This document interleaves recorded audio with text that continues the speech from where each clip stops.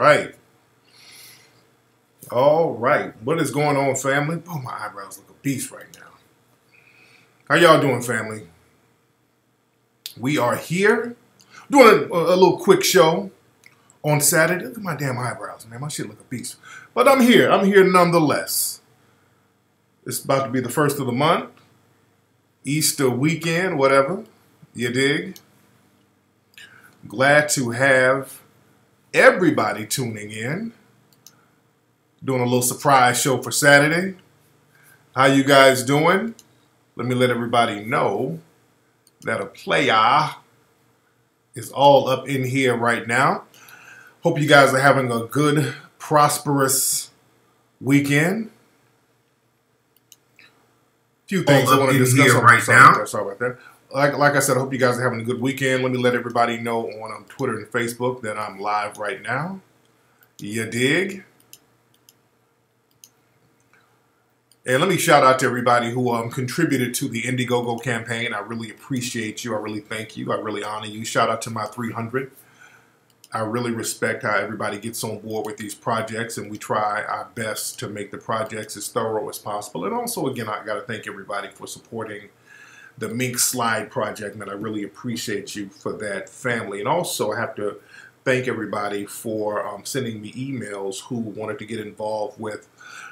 I'm unofficially calling it the Underground Railroad, where we connect with each other to just help people in different cities like these children. And I don't want to get back too much into the topic of those children I was talking about the other day, but if there are people in need, we need to have networks of places and people who we can send them to in certain cities at a moment's notice. And there were a lot of people who hit me up and they said, hey, Tariq, I live in Dallas. I ain't got a lot of money, but you know, if somebody needs help, you know, I got a place for them to stay. We can feed them. And I'm like, don't worry about no money. I got that. I'll take care of that.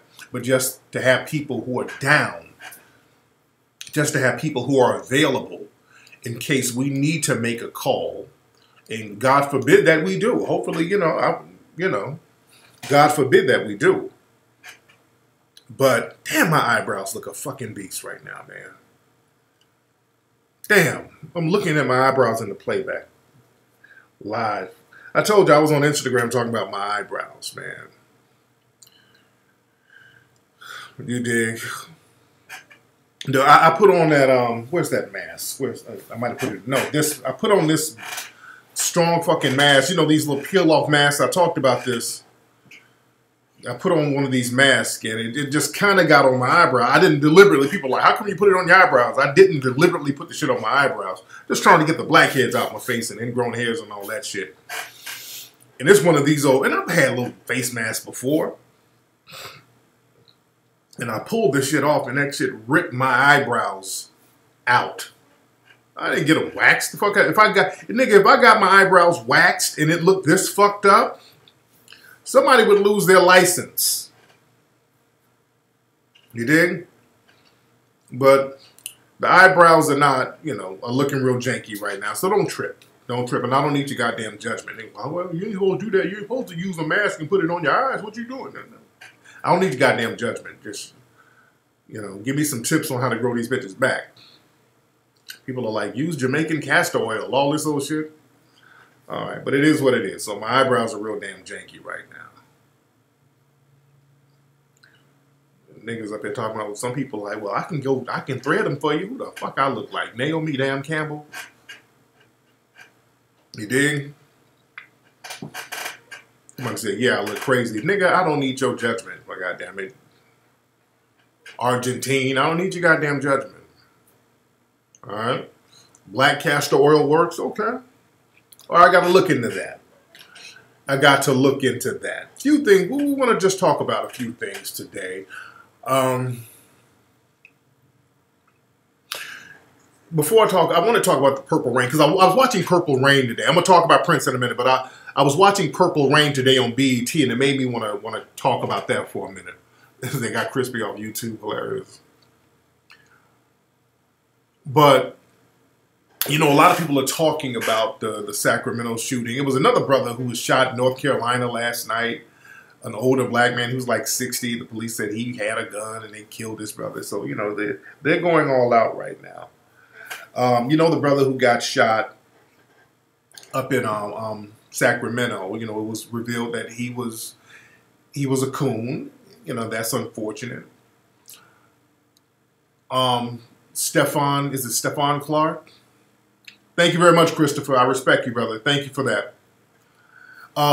The thing about the Christopher Clark thing, not only is, you know, I read some of the tweets by that not Christopher Clark, by Stephon Clark. This dude was just talking real greasy about black folks. What's interesting about him,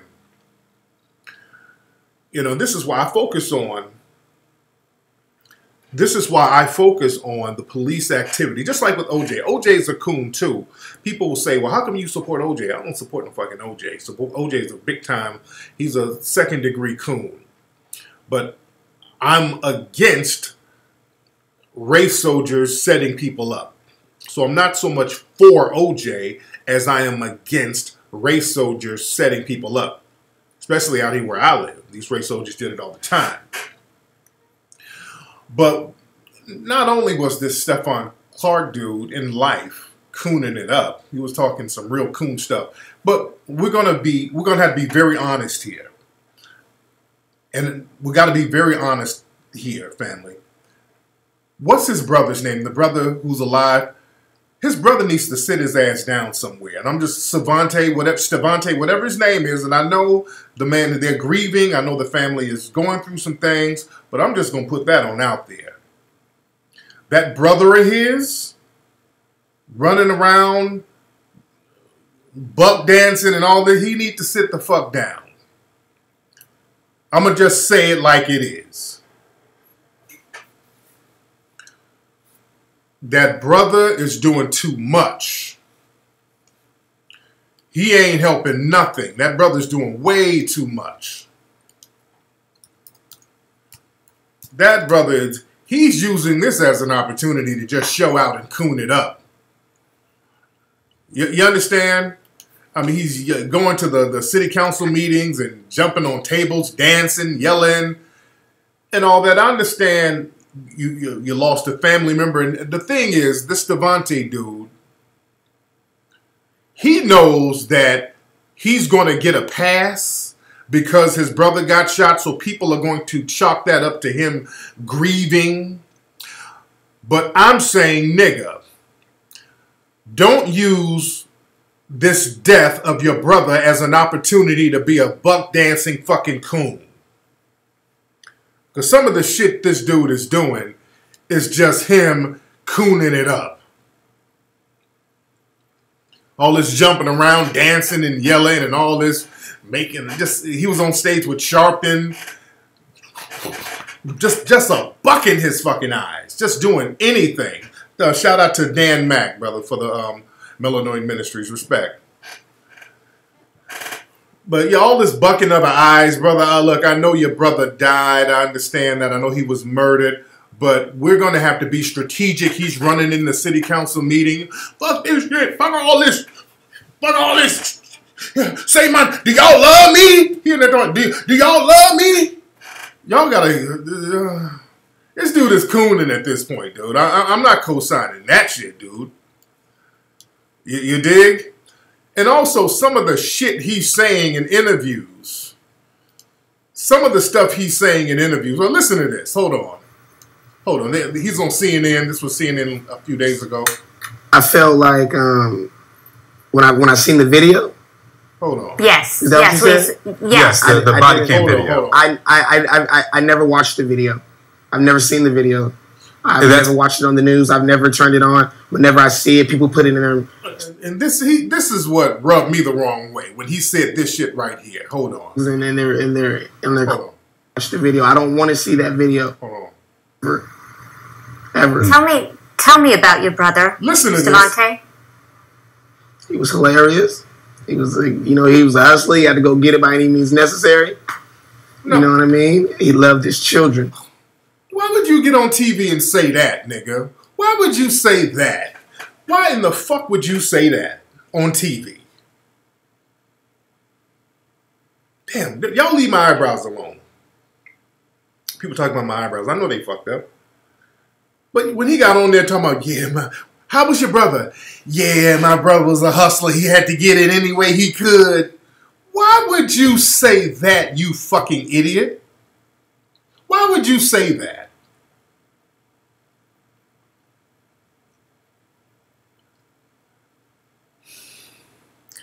Dude, they'll use that as justification for killing the dude. You idiot. You sitting on TV saying that, they're digging for justification for killing him. You just got your ass on TV and gave him justification. Your brother will do anything to get, he'll get it any way he can. So now you saying your brother was a fucking criminal. You don't say that, dude. Come on, man. Sit down. You got to sit down. Forget about all that emotional bullshit. You got to sit down. Yeah, that's why they're giving this dude all the airtime in the world. They know he's out here just buck dancing. Shout out to T.M. Jones. Shout out to Darlene. Shout out to S. Laden. Much respect to the family. I respect you guys. Love y'all for the Melanoid Ministries. But this is why they're giving this dude so much airtime. And oh, Lord, Benjamin Crump. Lord. When I was in Miami, I was listening to the radio out there in Miami. They had a bunch of Benjamin Crump ads. I'm like, oh my God. They got Benjamin Crump. Lord, it's the fuckery ensues. But this dude is wilding, dude. And they love that nigga. They gonna keep the camera on him so he can keep on wilding, so they can keep justifying harming the brother. You understand? And where's this other video where he ran into the city council meeting and he's all jumping on tables. Let me play that in a second. He's all jumping around and it's just real. Hold on. Listen to this. Hold on.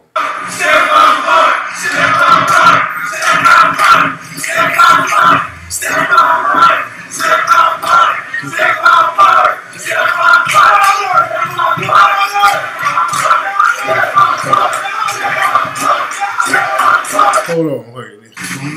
No, please. Hold on. Sacramento, y'all love me? Yes. I said, do y'all love me? Yes. Does the city love me? No. I need y'all to say it louder. We love you. Okay, if y'all really love me. Well, okay, why is this nigga, yeah, Sacramento, y'all love me? He act like he doing a concert now. This nigga's acting like Lil Uzi Vert. He's running around dancing. I mean, look, bucking his eyes. Y'all love me? Y'all love me? Got to get that body count down. Y'all love me? That ain't about your brother, man. That's about you just using that as an opportunity to be a fucking coon. Come on, man. Sit down. Sit the fuck down, man. Damn. This ain't about grieving no more. Some people grieve differently. No. Some people coon differently, and that nigga's cooning right now. Sit down, my dude. Sit down. Sit the fuck down, dude. You fucking it up for everybody. Sit down. God damn. Seems like coonery ran through the family, didn't it? This is some shit to get attention for this dude. This is for him to get attention. Now he's using this as an opportunity to get attention. Sit down, my dude. I know people ain't, because y'all waiting on that big payoff. See, he's showing out because there's some money coming. They got Benjamin Crump. And so there's going to be a payout. Somebody's going to get some money. So this nigga's already getting his coon shoes ready. He's breaking in the coon shoes. He's already practicing his tap dancing. So when the check come, you dig? It's not about justice no more. It's about, let me just show out until the check comes so I can practice my showing out. And then when that check comes, I'm going to be all forgiving. No, we got to get off that bullshit. Understand. 48 hours after the brother was shot, they shot him in the back and all this old shit. You know, the normal, usual. You got to understand this. The police union out there gave the DA a donation of like $13,000. 48 hours after Stephon Clark got killed, the police union gave a donation to the DA. That's why they didn't file charges. It's the money thing. You got to understand how money works. You understand? These people are all in with each other. One hand washes the other. And it's those police unions. Those are the main culprits. I'm telling you, family, it's those police unions. You got to look into those police unions. They start throwing money at certain people like, hey, keep that mouth shut. Hey, don't file no charges. We got to look in those police unions. One hand scratches the other. One hand washes the other, rather. But I saw something the other day. Well, this week, there was a couple of white dudes who killed police officers. One, I can't think of where it is. One white dude stabbed a damn police chief in the face with a knife. Got arrested and got put in jail. Another dude ambushed a police officer. I can't think of what city that's in. That happened a couple of days ago. They got that dude. And we see these contrasting videos. Shout out to Guard of Lion. Much respect, brother. Shout out to everybody putting some on the Melanoid Ministry. Shout out to Laura Sorosis. Much respect to you, beloved. We love you. We respect you. Thank you for the Melanoid Ministries. Tithing. But we see these videos of these white suspects just doing all types of shit to the police. I saw one video the other day. This white dude was the cop. Stop, I'll shoot you. He's beating the cop up. The white dude's about to jump in his car, hitting the cop some more, about to jump back. I mean, the cop just standing there warning him. You better stop it. You better stop it. You better stop it. Fucking get off, you fucking did.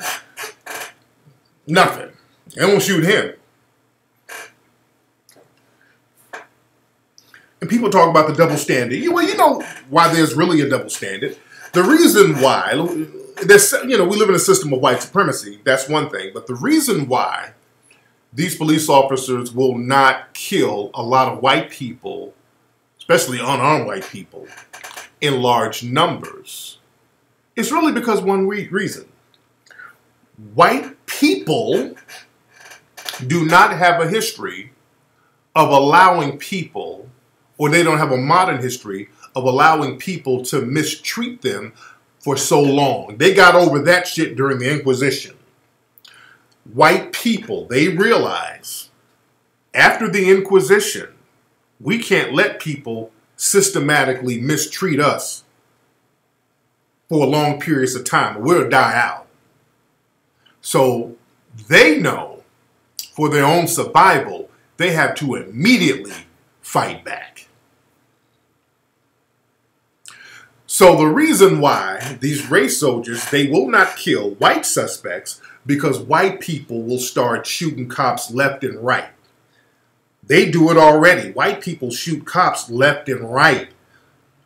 White people shoot cops just because they're agitated about getting pulled over. Is this fucker pulling me over? Give me my fucking sawed off. White people don't play around. The average white citizen don't play around when it comes to them being systematically mistreated.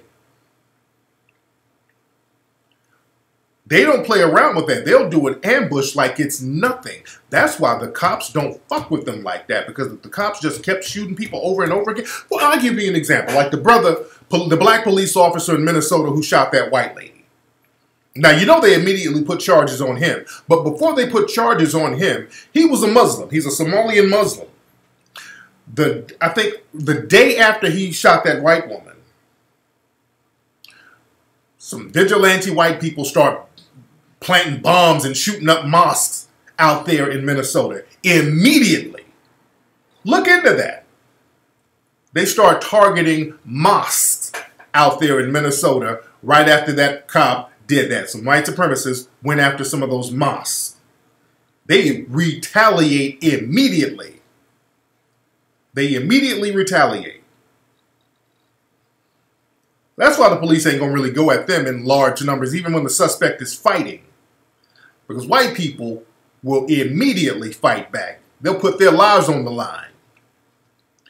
They will put their lives on the line for their children. They're like, look, If they're going to start doing this, well, let me do this. Let me sacrifice myself for my children. And I'm going to go out here and ambush these fuckers so that my children will be safe. That's their mentality. That's why so many white people, they kill police officers all the time. While they're talking about black identity, extremists, and all that, the 90% of police officers who get killed are killed by white people. White people kill cops like it's nothing. Like the Clive Bundys, they'll draw down on them cops at the drop of a hat. White folks, they don't even like to be pulled over. How dare you pull me over for a traffic stop? How dare you? That's their mentality. How dare you pull me over for my traffic signal not being on long enough? I'm going to kill you. When you come to my car, I'm going to shoot the shit out of you. You dig? That's their mentality, so they don't get fucked with like that. They'll sacrifice themselves for their freedom. You understand? Black folks, we've learned how to live like roaches. We've learned how to live. We say, okay, living like a fucking roach is okay. We'll live in the gutter. We'll live in filth. We'll live under the thumb of violence and the threat of violence, and we'll just pray it away. You understand?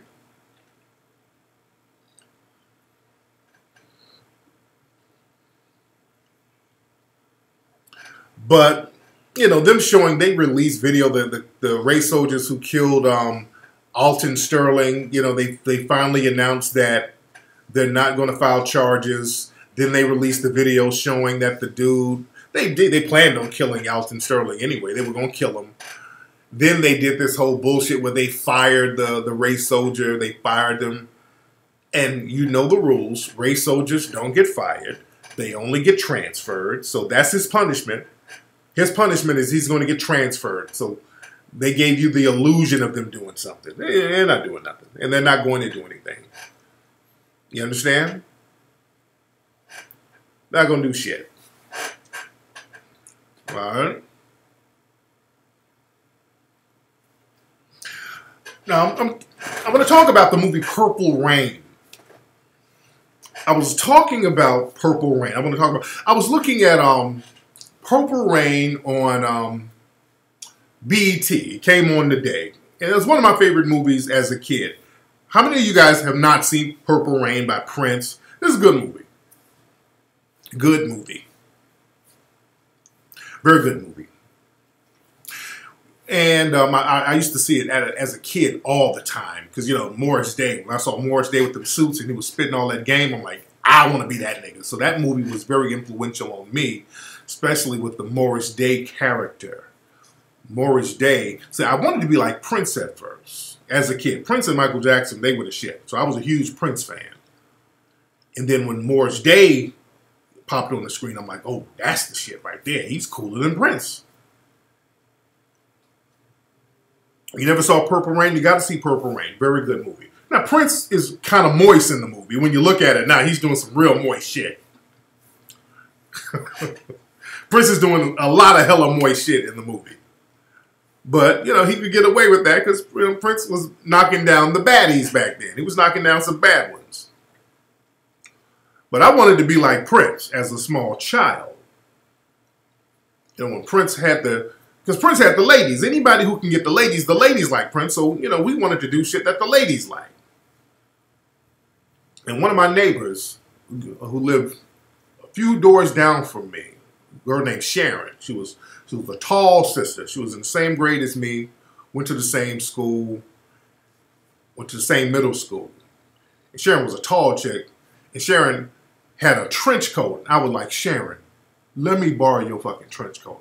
Sharon would let me borrow her trench coat. I would get an S-curl because my mother wouldn't let me get a perm like Prince. And I didn't have enough hair. So the best I could do, I could get an S-curl and kind of flip that shit to the side to kind of look like almost a perm. But it just looked like just a fucked up wet relaxer.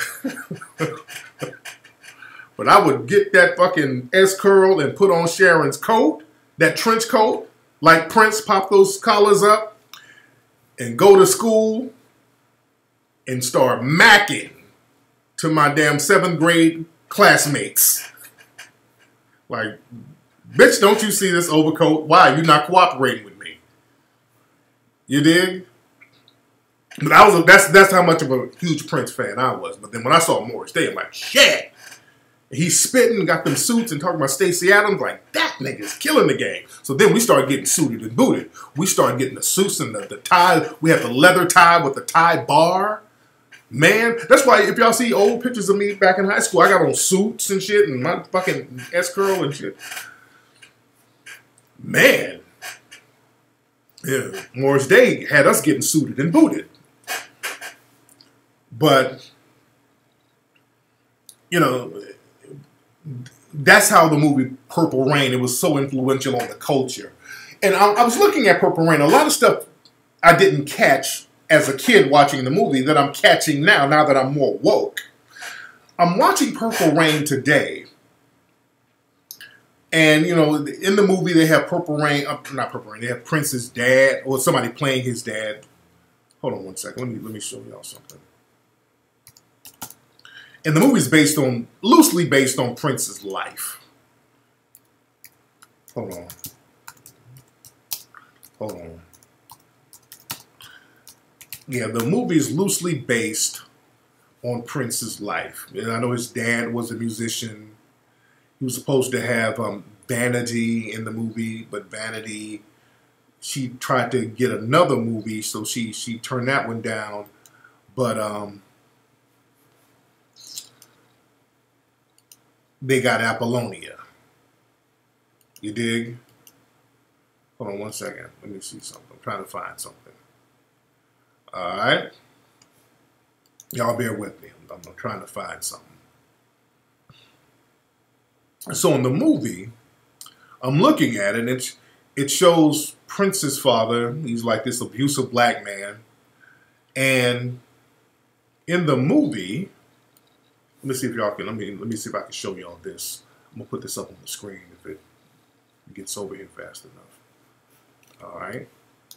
Let me put some. So in the movie, Prince's mother was a white lady.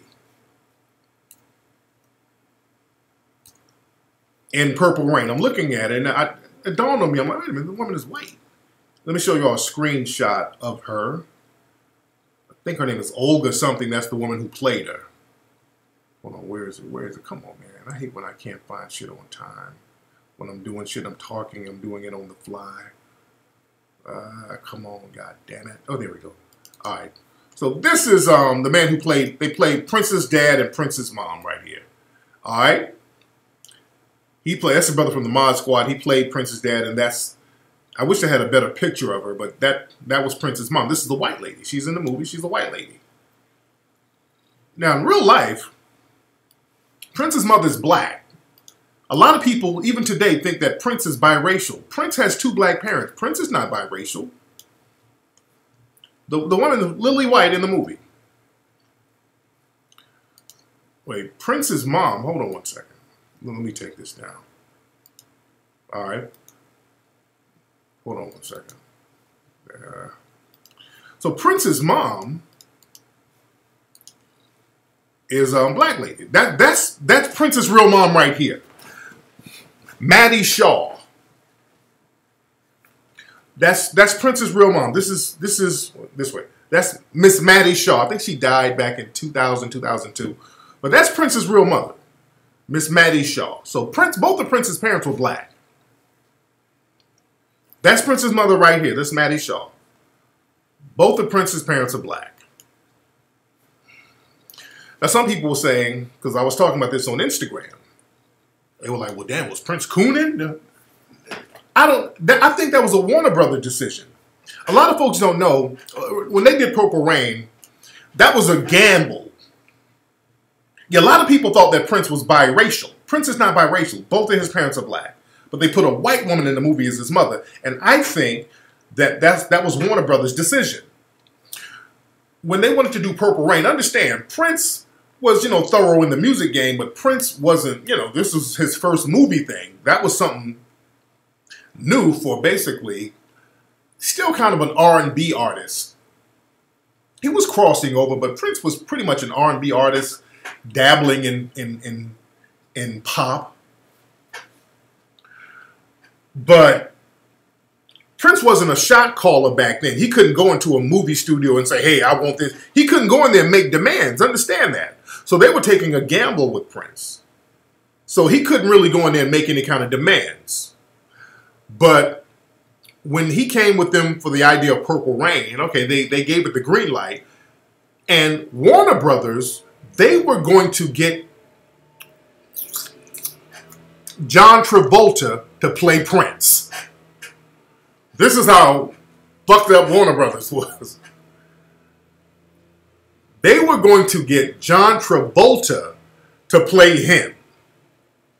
And the director and Prince was like, hell fucking no. Hell no. So they were going to get a white dude to play Prince if they didn't fight to... Yeah, I'm dead serious. Look that up. I'm not even bullshit. Look that up. I swear they were. Look that up. They were going to get John Travolta to play Prince. You understand? That's how much they were with the bullshit. So I believe it was Warner Brothers' decision to put the mom as white so it wouldn't be a black movie. You understand? Because the thing is, if you have, and movies are real funny like that. When you have a black female and a black male parent in the movie, and they have a black child, to them that's going to translate as a black film. They didn't want it to be a black film. You understand? They did not want that to be a black film. They do that now with films. It's like a lot of movies with Will Smith. They'll have him with a Latina. You understand? But they did not want to make that a black film. So they had the mother white, the dad black. They had an androgynous looking woman, Apollonia. You didn't know what race she was, so they didn't want to make it too black. You understand? That's my gardener outside. If y'all hear that noise, my gardener's out there. He comes here on the weekend, so he's making a lot of... Yeah, that's my gardener. He's making a lot of noise. He'll be looking and doing that. Sorry, Mr. Nasheed. But Prince was a genius. Man, I was a big, huge fan of Prince. And Prince was a fan of our work, too. He was a fan of Hidden Colors. Prince would put people up to Hidden Colors. Someone said, I got Mateo cutting grass. Hilarious. But yeah, Warner Brothers made those decisions. Warner Brothers made those decisions. Yeah, he was not biracial. But yeah, even now, they don't like to have, if two black couples are in a movie, a black woman and a black man, they just write that off as that's a black movie. That's a black movie. And now Vanity was in it. Now Vanity is biracial. Vanity is biracial. And Vanity, you know, she just looked like a cute black chick. But Vanity was low-key a coon. Vanity said some real coonish shit one time. On, I think the Arsenio show. I think it was the Arsenio show where she said some real coonish shit and black folks really tripped out on her about that. And she said something about her dad is black, so she liked gorillas or some shit like that. And black folks was like, whoa. Yeah, so it was, you know, black folks really backed up off of her after saying that. I want to see if I can find that clip. Right now, here's one of my favorite ladies. I've been having a lot of wonderful ladies all week. Hold on, let me see if she's... This. Hold on. Let's see if this is it. Hold on, wait.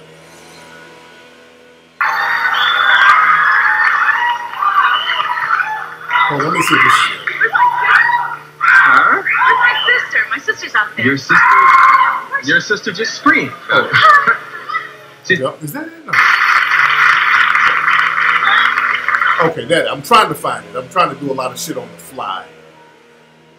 But there's a clip. I can't find it now. I'm just doing things on the fly. But she was on, I think, the Arsenio show, where she said something about she liked gorillas because her dad is black. It was some shit that black people like. Man, if you don't get the fuck out of here, you dig?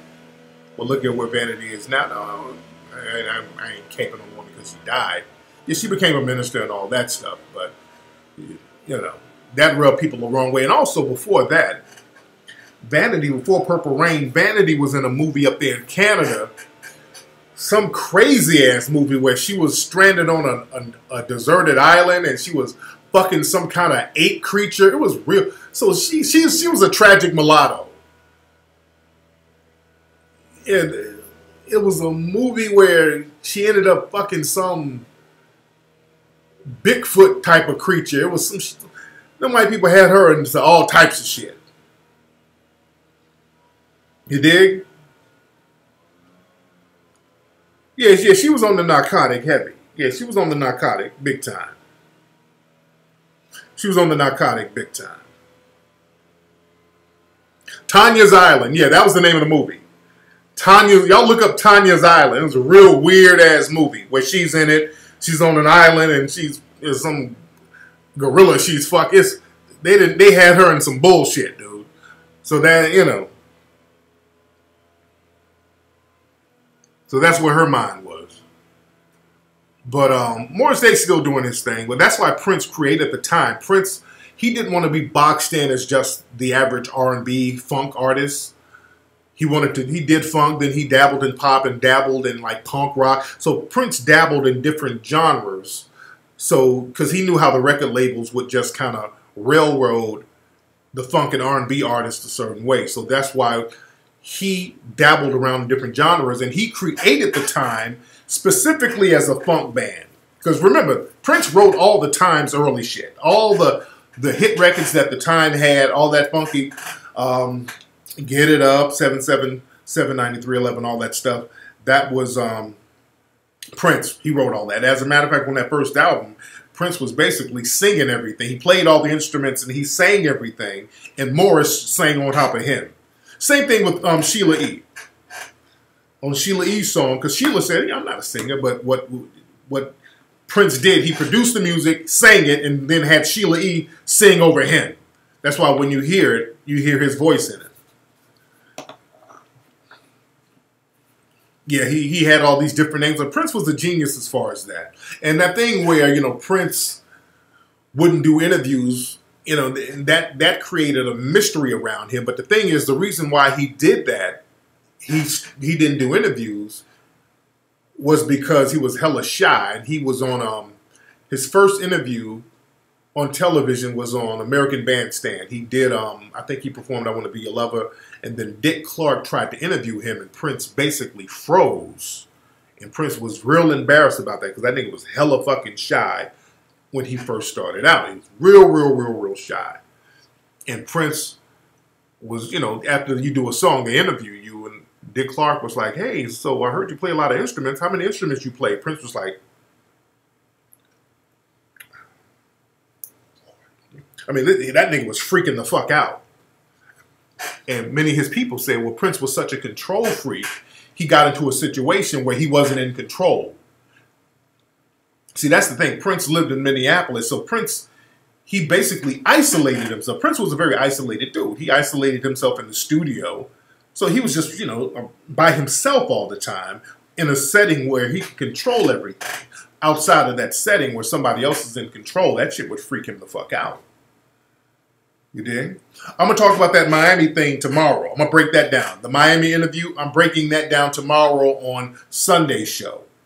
But yeah, look up the American Bandstand interview with Prince. He freaked out. You dig?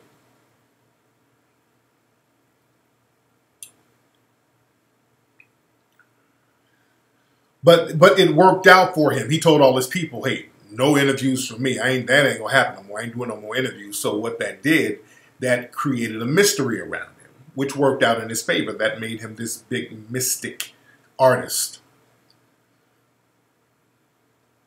But just the fact that behind the Purple Rain, Warner Brothers, they didn't want it too black. They gave him a white mother, and for years, even to this day, people think that Prince is biracial, and they don't know that nigga's family is black, then a motherfucker, black as hell. And Prince was a very awakened dude. He knew what the game was. He knew what was up. And he was very savvy about his business. He was a dude. He was very savvy about his business. And he knew how to, diversify groups. He got into these contracts and he would create all these different groups. Like Vanity 6 was basically him. The Time was basically him. The Family, it was a group called The Family, that was basically him. And then he'd just get people to front the songs.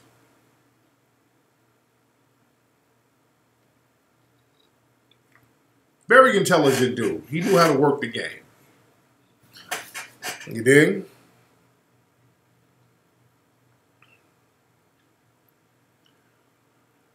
Oh yeah, Fabulous and his girlfriend, Erica, that's her name? Evelyn? What's Fabulous's girlfriend's name? And, they're going to have a field day with that, by the way.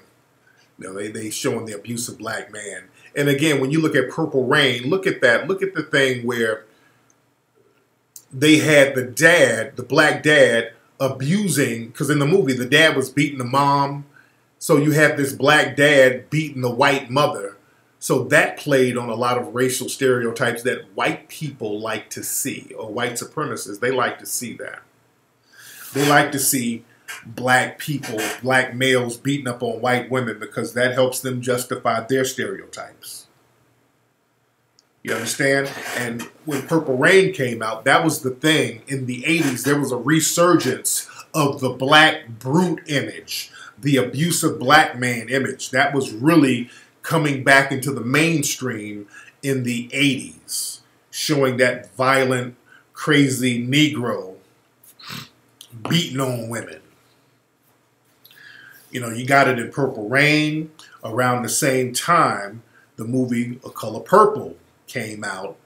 They were doing the same thing. These old abusive niggas, mister, and raping the kid and all that. So they were really getting on that abusive black man thing heavy. Yeah, the brute Negro image.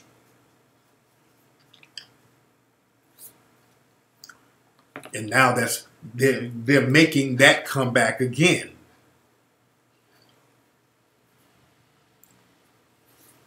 You did? But, the thing with Fabulous and Emily, they need to just charge that to the game. How long have they been together? They've been together, how long have they been together? Sometimes people just need to charge shit to the game. When it gets to that point, just charge that to the game. Just let it go. I know y'all been together, you got history, but when it gets to that point, it's time to charge it to the game. My thing is what's my mom doing? Hold on one second. Hold on one second. My mom is here. Hold on. Come on, Mom. I'm doing a live broadcast right now. What's going on? Come on, say hi to everybody. Oh, okay. You brought me some food from the thing? I did. There you go. My mom brought me some. Let me see what you got in there. Oh, snap. Say what's up, Mom. What's up, everybody? There you go. That's you. There you go. Okay. Man, how's everybody at the thing? Oh, good. Everything went so well. Cool. There were so many people. Oh, it's packed up there? Yeah, it was outstanding. Cool. Is my gardener still out there? Yeah, he's still out there. Okay. And I'm getting ready to go home and rest my back. Okay.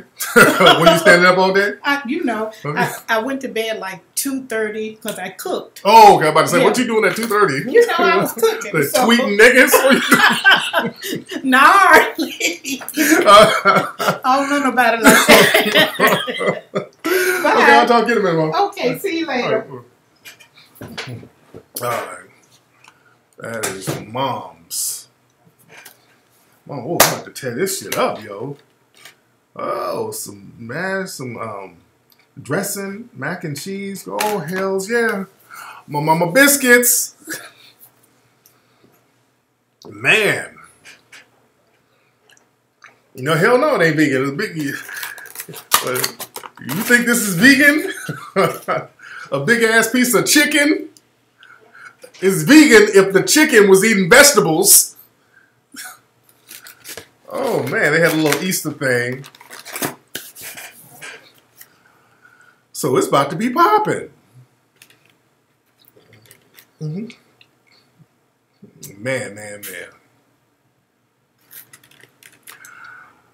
Oh yeah.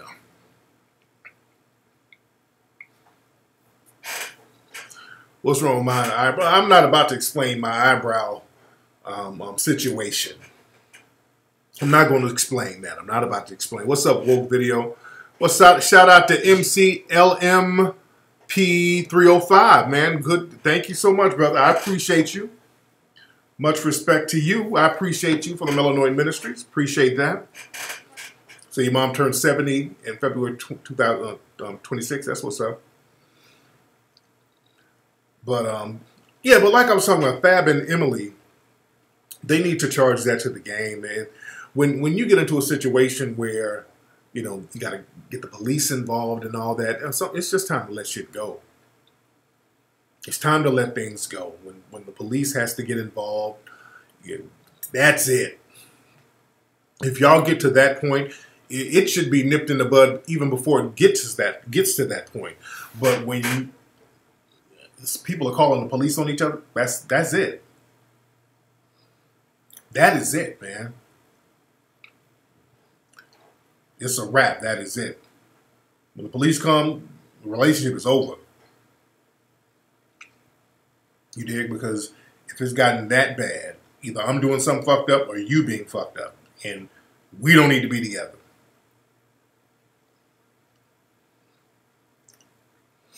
Yeah, we talked about that earlier, Woke, about Stephon Clark's brother just really doing the most.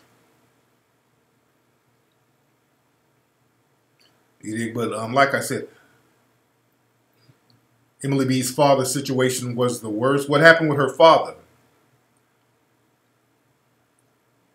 Oh, yeah, you know, TMZ, they have a field day with that. Oh, yeah, Melanoid Nation. Everybody can go to melanoidnation.org, by the way, melanoidnation.org. Elevation Allah.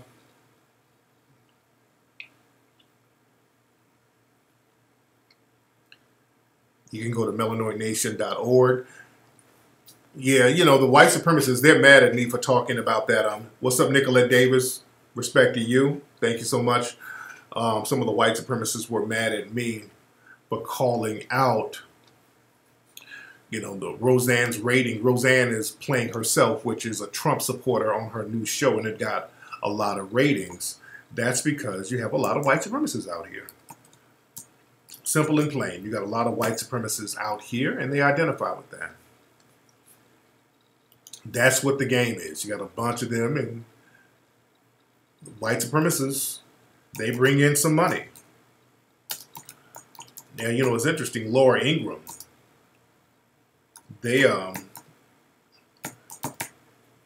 Laura Ingraham is, she's going to take a break on her show next week because a lot of her advertisers are falling out or leaving her because she was talking greasy about those white kids who got killed. And they are immediately pulling out. They are pulling out like crazy. And like I said the other day, they wanted me to be on Laura Ingram's show. When I was down in Miami, they wanted me to be on the show.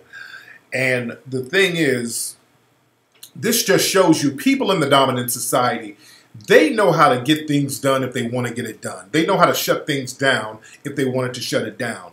Understand this, if they wanted the police to stop murdering us, people in the dominant society would make it happen. They know what to do. They know exactly what to do. They know how to stop it. They know who to target. They know how to target them. You dig? Hold on. Your way home. Yeah, they know how to target folks. They know what to do. What's up, Sir Isaac? Respect to you. But if they wanted to shut it down, they could shut it down. They're not helpless. They act helpless when it comes to you. They act like they don't know how to stop these brutal killings, and they act like they don't know how to do it because they want it to continue. They want it to go on. Understand, they need it to go on, because if they stop these race soldiers from harming us, well, they won't be able to have us in check, and that's what they need. They need the race soldiers to keep us in check. That's what this is about, the race soldiers keeping us in check. Because the white supremacists, they think about their offspring. They understand, okay, in order for my offspring, my little white babies, to thrive and be all right, we need to have the police keep these Negroes in check, so these Negroes will not jeopardize us getting our unearned goodies. That's the mentality of the average white supremacist. And you think a white supremacist has to be all in your face, yelling nigga, nigga, nigga, nigga, nigga. You understand? That ain't what it's about. They're all about passing down resources to their offspring. That's what it's all about.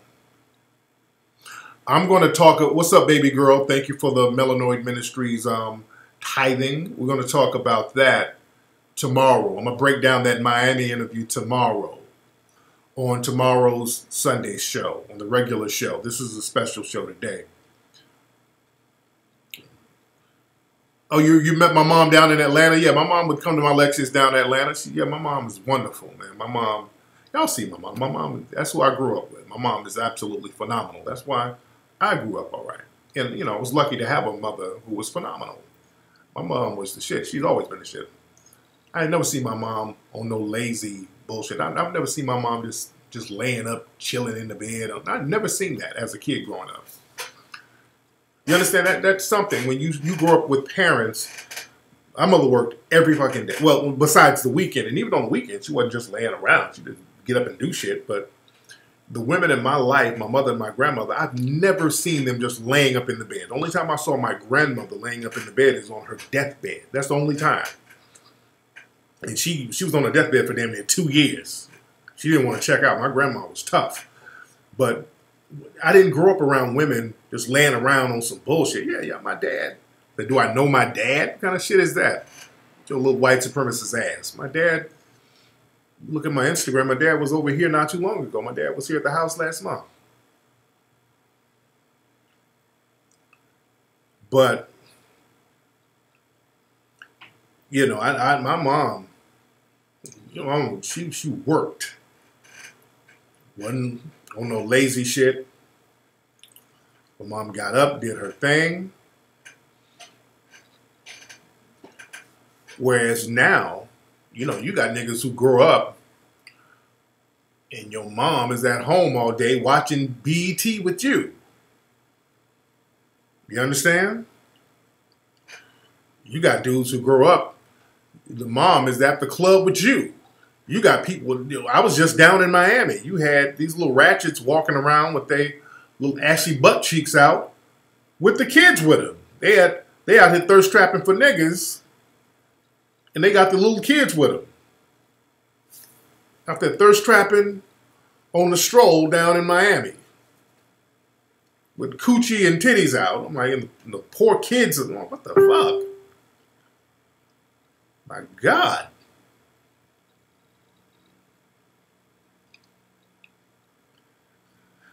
But the thing is, it's a lot of trolls in here. I'm going to have to mod some people up. Hold on one second. There's a lot of trolls in here. Hold on. Let me mod some people up. Y'all bear with me. I got to mod up some folks. All right.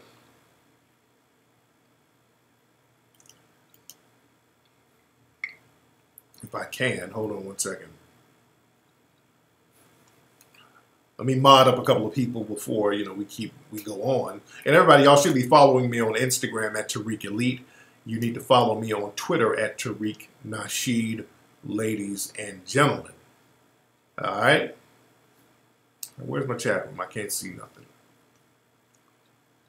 All right, where's my chat room? I can't see nothing. I can't mod y'all up because I can't see you. All right. Hopefully I can see you guys.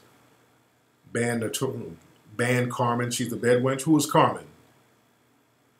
Let me see some familiar names in here. Where are my familiar people? Where's my 300? Where's my 300? Let me see who we got. I already got Woke Video. He's modded up. Let me see. Where's my 300? Who's in here live?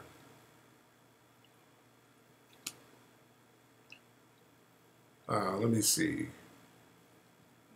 Is that B Intellectual? Aren't you in here a lot? Let me see. Trolls are in here heavy. Let me see who we got. Let me see who we got. Okay, we got Charm in here. Charm is in here. She's already modded up. James Earl Moan should be in here. Let me see. But I got to find some names that's familiar already. How long have I been on? How long have I been on? What, 30, 45 minutes, something like that? I'm not going to be on too long. What's a lot of y'all in here right now? I'm talking what? There's so many of y'all checking in. Erica J. Let me see.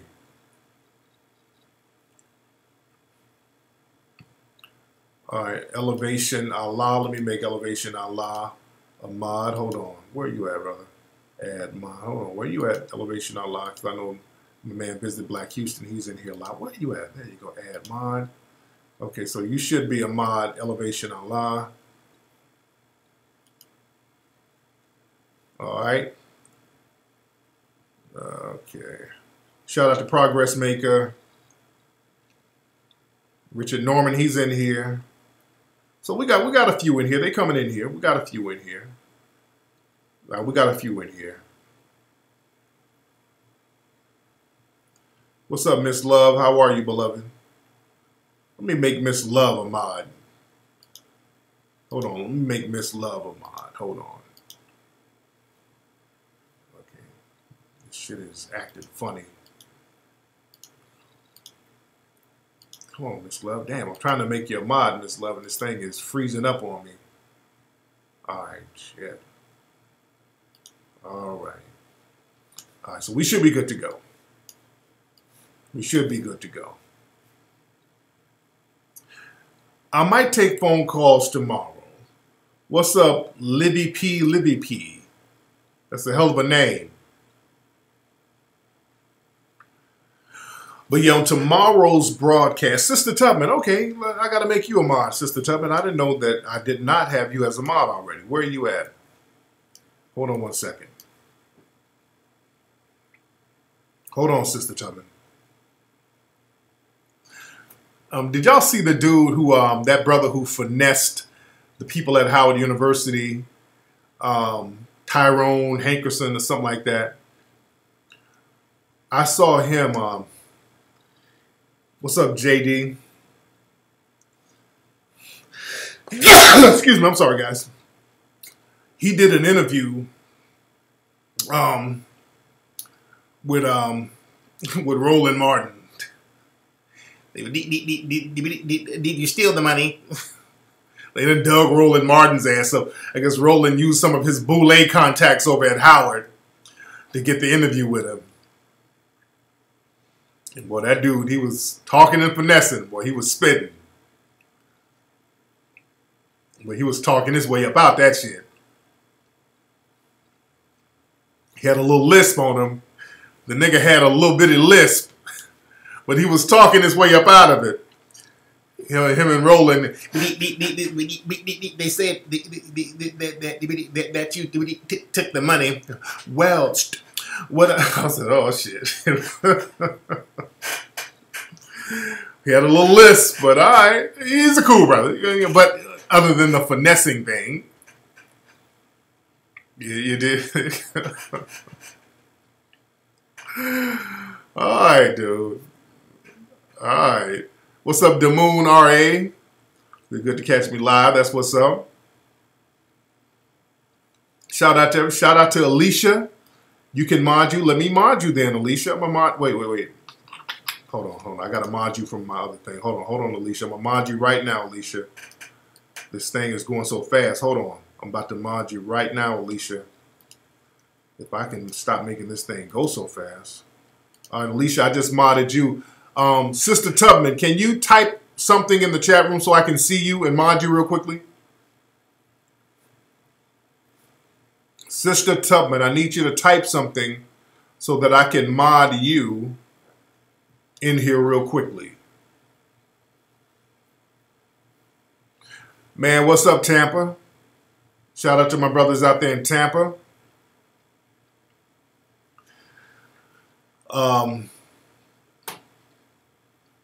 Shout out to my Hawaii people. I got to go to Hawaii. I got to go to Hawaii for about a week. Oh, there you go, Sister Tubman. I got to go to Hawaii so that I could finish writing the rest of the Mink Slide album. I got to really get out there so I can concentrate. Yeah. I got to be in an environment where I can really concentrate. I'm going to do that. Possibly next week. Come on, damn it. I'm trying to mod you up, Sister Tubman, and this thing is really acting funny. There you go. Hopefully I did it. Hopefully I did it. Oh, man, says, how do you donate? There's a $ right there. Yeah, the album is not quite finished. There's a few more songs I got to knock out. I got to get them organized, but I just got to concentrate. I got to really concentrate. So I'm going to probably go to Hawaii for like a week and just get it knocked out. I wanted to get some things knocked out when I was down in Miami, but I was doing so many interviews down there. But I want to really get it knocked out. Where are my people who work in radio? Where are my folks who work in radio? Because speaking of finessing, and this is why we got to have some real good connections where we're not dealing with a bunch of janky-ass people that's just out here looking for a way to finesse. If I need my cats out here, I want to hire one of you cats who knows radio promotion. Because when we put out the Mink Slide single, the first debut single, I hired this janky nigga. I'm going to give you his name. His name is Art Washington, and I hope you're listening, Art, because you're full of shit. You're janky, and you don't need to be in business. And I try to do business with black entrepreneurs, and I don't. When you start finessing and you bullshitting and you fucking around, and you don't need to be in the mix. People need to know who you are. But I'm putting this nigga's name out there. This one dude. We were going to try to work the record at the college level, and put them on out to the just get everything out. Just get everything out to radio before the song was released, so that we could get those extra spins. Because when we were working on the single and putting it out, that first week has to come in heavy. You got to be hard. That first week got to come in heavy. And if that dude, this nigga, would have did what he was supposed to do, we could have made that record, It's Time, come in at #1. I was aiming for a #1 spot. It peaked at #8 on the iTunes charts, and it peaked at #3 on the Google Play charts. But we could have got that thing to #1 because we were getting a couple of mix show DJs playing it here and there, but just by word of mouth, the song got up on the iTunes and Google Play charts. Just by word of mouth. And people liking the song and people streaming the song.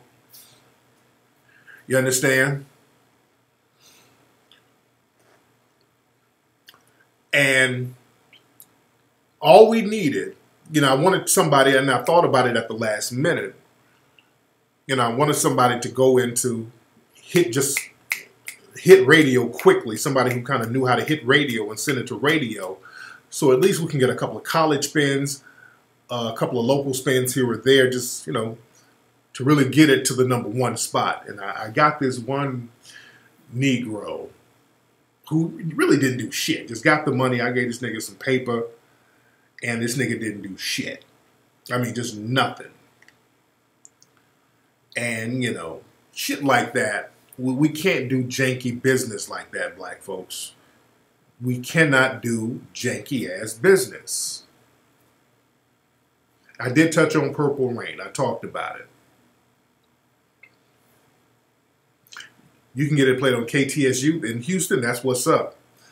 But I want I need a radio promotion guy who knows how to work an R&B record. And a lot of my people that I know, like Nipsey, he hit me to one guy who works some of his records. But most people I know are rappers. The dude who finessed me is Art Washington. That's his name. If you ever see that nigga's name, as far as promotion or nothing, don't fuck with him. Art Washington. That's that nigga's name. If you see that nigga, don't fuck with him. You dig? And I know he's listening. I know you listening, my nigga. You know, I don't fuck with you at all. I don't appreciate it. And by the way, I got my paper back because all I did was just, you know, when niggas finesse me, I'm going to hit up the credit card company and be like, hey, reverse that fucking payment. This nigga ain't about to, he finessed me, but he didn't finesse me because I got my paper back. Let's be very clear. I ain't going to just let the nigga roll off with my paper. I know you're listening, nigga. I know that reverse payment fucked you up. But just my time, that's my thing. I got my paper back. I wasn't about to let that nigga just sit up there with a couple of $1,000 in my paper and not do nothing. That wasn't going to happen. But just the fact that this nigga fucked up the timing of everything. Because I could have got this, we could have got his time to the #1 spot, man. Easily. Easily. We could have got that shit to the #1 spot. All we needed was a couple of more spins in radio. That's all we needed. And I'm doing this shit myself. I'm up here doing the radio thing and getting it on radio myself. I'm like, what the fuck am I hiring you for? If I'm out here walking the record into radio stations and they're playing and I got to do the shit, what the fuck am I hiring you for? You dig? That's my thing. I can do it, but damn, I can't do everything. That's why I hire a nigga who can do that. Yeah, but just the fact that the time was wasted and we couldn't hit that first week like we were supposed to because of this little dusty-ass finessing nigga.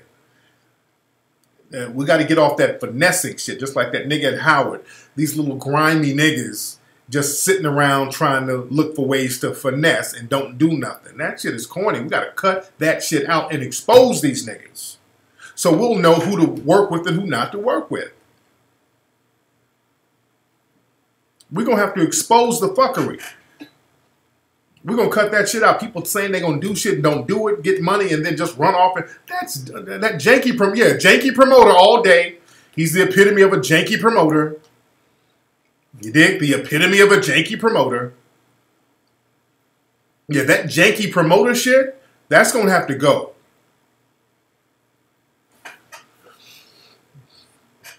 That janky promoter thing is just going to have to go. Because we need to build out here. We need to get some stuff popping and we need to build.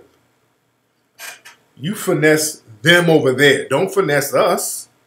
And we're trying to get some shit built so we can get a network of things going on. That's my thing. I want to create a network where we control it. I want to create a whole network where we can control it. That's why I'm bringing so many people in the studio with us working on this project to get them out there too. We're going to get a network of things going with this music thing.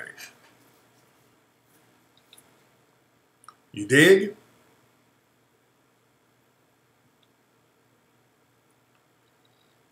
Yeah, we need a network. We need a whole list of janky ass niggas so we can know who not to rock with. Man.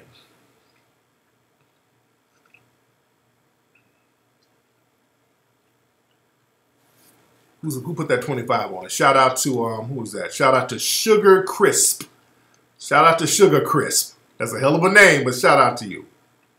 Yeah, Ice Cube did a movie about janky promoters. And speaking of Ice Cube, they love Ice Cube in Miami. I was down in Miami, and they were bumping Ice Cube shit like crazy in Miami, man.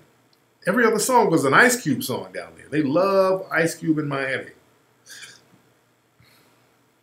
You dig?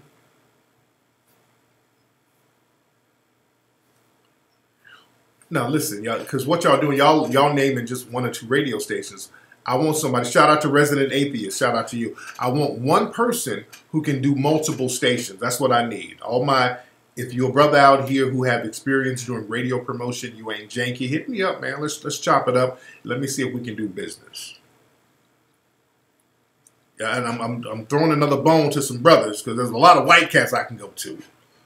You understand? But I'm like, damn, all these niggas in radio, nobody really knows how to really work the promotions like they should. You know, I go to the other man really as a last resort. You understand? Just like with the group, like with our group, there was some, you know, we got different races of musicians in there, but the reason why is because, hell, a lot of brothers flaked out. A lot, man, I had a couple of brothers. My keyboard player, he's black. He recommended one brother who just moved to LA from Chicago, and this brother was like, oh man, hell yeah, man, I'm down, man, let's do this shit, hell yeah, man. He was all gung-ho, and then when it came to coming to rehearsal, man, my car had, that nigga had every excuse on the planet. Man, something had came up. Another nigga, hey, man, I want you to come on down. All right, I'm down. Time for rehearsal. Man, the church called. They want me to play at the church. Oh, man. You dig? It was niggas, that shit. So, look, you got to go to other folks. Other folks are right there, ready, thorough, on time, ready to get it in. We got to stop slipping. We got to stop slipping. Now, the people in my group now, thorough. On time, thorough, no excuses. That's what it is.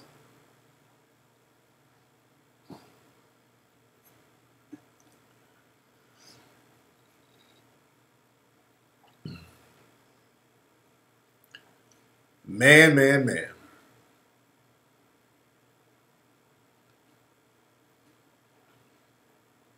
Got to have your business straight. Absolutely. You got to definitely have your business straight.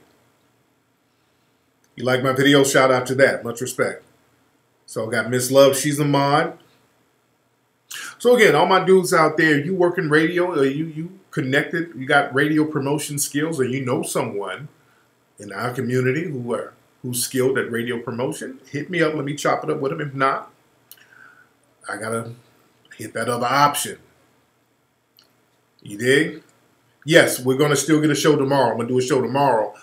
Speaking of radio, I'm going to talk about, the radio interview I did down in Miami. I'm going to really break that down.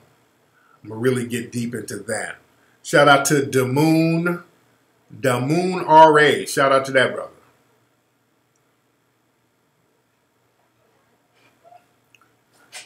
What's Helltown? What number is that? You thought I did an interview? No, me and Miko Grimes were kicking it. That's my homegirl. I love Miko.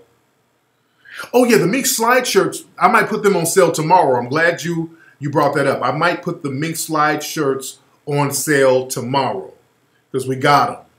So everybody tomorrow, tune in to the live show and also go to minkslide.com and we'll have the shirts available tomorrow. You say Miss Love is fine. What's she look like? Let me look at her thing. But we might have, well not might, we're definitely going to have the Mink Slide shirts available tomorrow. You dig? So that's going to pop off. All right, but let me get up out of here. It's been real. We're going to chop up some real good game tomorrow on tomorrow night's show. And tomorrow night, we're going to have, yes, Miko is definitely going to be on ISM Radio. Tomorrow night, I'm going to talk about that interview. Hopefully my damn eyebrows grow back some more. My eyebrows get back on fleek. Yes, mothers are definitely a blessing. Absolutely. Absolutely. What up, everybody? But yeah, tune in tomorrow, 7 p.m. Pacific time. That's 10 o'clock East Coast time. All right. Yes, Sister Tubman. I thought I modded you already, sister. So tomorrow, all my mods be here tomorrow night, 10 p.m. East Coast time, 7 p.m. West Coast time. It's going to be a deep show tomorrow. We're going to take our time breaking down that interview I did down in Houston, not Houston, in Miami, we got to really take our time and dissect this thing. Y'all gonna see a level of coonery. Y'all just got to hear it. You got to hear it to kind of really get the full experience of it. So it's gonna be fun. We're gonna have a good time tomorrow night. Again, thank everybody. I thank y'all for the Melanoid Ministries donations and super chat contributions. Much respect to you. Yeah, we got.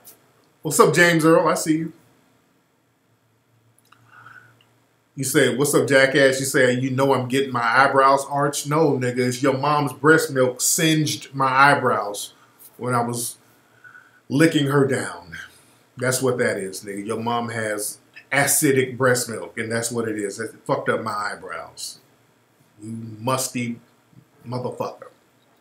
Since you want to talk greasy about my eyebrows, nigga. What's up, sexy girl? I see you. All right, y'all, man. Tomorrow night, I'm going to see y'all right here. Y'all have a good night, man. Y'all be good.